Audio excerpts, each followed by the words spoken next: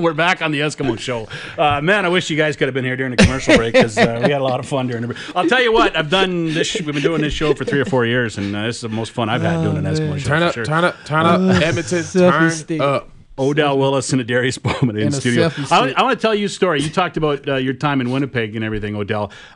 There's only been twice that I've interviewed a player. This is going into my 6th year doing Eskimo football. Twice I've interviewed a player, and I walked away from it thinking, man, I wish that guy played for the Eskimos. I like talking to him. One of them was Kerry Koch, who I got to interview. He was an Eskimo for a couple of years. He had a real good interview. The other one was Odell Willis, because I think it was my first year, so 2010. Right at the height of Swaggerville, whatever that was, 2010 or 2011. It was 11, yeah. I remember you went, practice ended, and you ran to your car or the dress to get sweaters, T-shirts, the Swaggerville T-shirts, because you wanted to put them on before the interview. And I remember standing at Winnipeg Stadium, I don't know, whatever, the 20-yard line, whatever. You got the Swaggerville shirt on. You got your hat just doinked a little bit to the right and the brim turned up. You got them black shades on. You got the dark sunglasses. I got the picture at the house. And you're standing there with your arms folded. And I did about a 3 or 4 minute interview with you, and it was great. I enjoyed it. I said, man, I wish that guy played for the Eskimos. So I got my wish. I got my wish. I wish it and it's back. The mayor is back. Only the mayor of Commonwealth. Hey, we here. How did Swaggerville start? Honestly, this is how Swaggerville started. That was funny, yeah. Quick rundown. Boom. Yeah, we only got about 6 minutes left. So maybe 3 minutes. Lenny Walls, Javon Johnson. DBs, you know, they the pretty guys. So they started it, boot to boot. I get there, and, 2011, we balling, boom, boom. So they was like, hey, man, we want to do these shirts. You want to be part of it? I'm like, cool. Swaggerville, let's do it.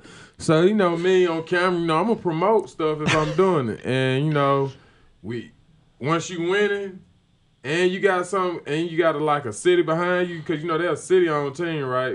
Have you took off like hotcakes. We on the side of the store selling shirts like we drug dealers or something. I'm like, took off like hotcakes. I'm like, oh, my God. People just stopping like, sure. Can I get one? Like at the I heard somebody was selling them out of the trunk of the car, basically. That's what we was doing. By the ticket booth. Man. Me, Javon Johnson, Alex Suber, Clint Kent, and Jonathan Hebner. So people was buying shirts, walking to the store. Y'all got any more of these in another color? And so the people from the store coming out like, where y'all get these shirts? Over by the ticket booth. You can buy some if you want, right? So they come out there like, hey, where y'all get them shirts from? Like, we bought them, So, that's how it started. The rest is history. Fun history, too. And you had a good team, too. I guess that's a big part of it, right? Like I said, it's fun to brag and have Swaggerville, but if you don't win, it's... Actually, Swaggerville's been talked about before that, but we wasn't playing. Yeah. They was talking Swaggerville when he first got there in 09. I was like... Yeah, it was nothing to swag about. Everywhere I went. So you gonna bring Swaggerville here? I'm like, no Swaggerville. No, there's no swag in 4 and 14. Right. So, and then everybody was like, he come with baggage, and I'm like, all right, I'm just because he trying to sell shirts out of truck. The life of a CFL player. Right? A lot of guys got to get second jobs. Some of them just sell stuff out of their car. Right? Okay, 1 week today. We got Adarius Bowman and Odell Willis. We got about 4 minutes or so to go. 1 week from today, you're on the field. What's it going to be like this year? No Commonwealth Stadium. You're going to be staying in Spruce Grove. Yeah. You're going to Fort McMurray for 2 of your first 3 games. You're playing at UBC when you go to Vancouver to play the Lions. It's going to be a weird, exactly. You didn't know that? UBC, you're not playing. That? It's like we're not playing at Thunderbird Stadium. I knew they didn't. The university. I know they didn't have nowhere for us to play. I just didn't know where we was going to play. To the university. As you was asking me that, Morley, you know what it made me think about? When we take those long out East trips. Mm-hmm. You feel like you're on the road for like a month. I feel like that's what camp's going to feel like this year. You know what I mean? Because I know for me, I like being in my home. And as of right now, Edmonton, Commonwealth is my home, so you're kind of taking us away from there. But like I say, this city still embraced us. And I heard Spruce Grove got everything set up to make it feel like home. So Dwayne's going to have everything. Everything. They actually packing it up now, getting everything together. I'm like, Weezy, what are you doing with my stuff, bro? Manager of the century. 10-ring shouty. Yeah, wheezy. And the hotel is like a 30-second walk from the field, which is nice. That's probably going to give you more nap time during training camp, It might not even right? be 30 seconds. I think it's like 15. Yeah. I mean, it really don't matter, man. I'm just ready. I'm excited to see what we got because I know, like I said, we ain't really lost nobody. You know what I'm saying? We added a few pieces, so I know everything's gonna be on point. Oh, yeah. Everybody know what to expect from camp now. Everybody know it's gonna be 100 miles an hour. So I'm just excited. A good thing. I think we know what to expect now.